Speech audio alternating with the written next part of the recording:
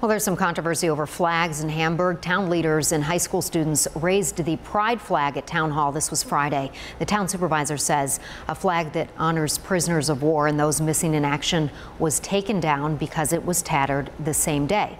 But a local vet believed the flag was being permanently replaced. He was arrested after he got into an argument with the supervisor. And today I spoke with another vet and the town supervisor who put the flag up while we were there.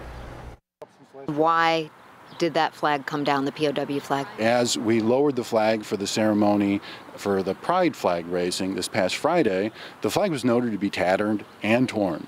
And we made the decision that it should be removed and replaced. Hamburg Town Supervisor Randy Hoak says a pride ceremony outside Town Hall Friday ended with a confrontation and arrest. This after one veteran expressed anger over the removal of the POW MIA flag in raising of the pride flag. We had some kids from Hamburg High School actually raise the flag themselves.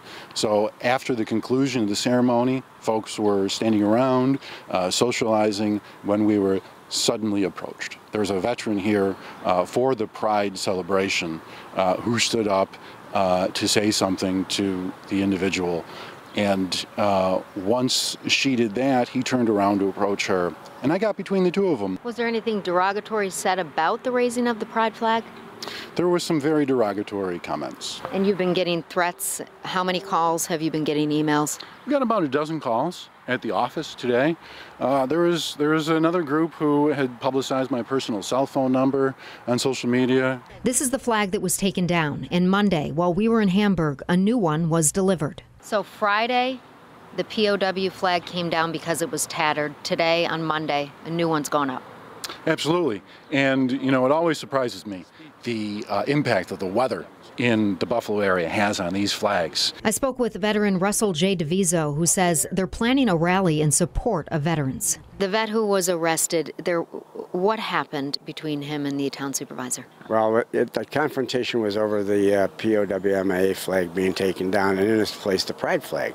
We don't have any problem with the pride flag or anything like that, as long as it's displayed properly. Is there any way that this could come to a peaceful resolution? Put the flag up and leave it up the way it's supposed to be. It's up right now. Well, that's good then. As you watch this go up, all three flags will now be flying. What are you thinking about? That while I believe that all three of these flags stand for inclusion.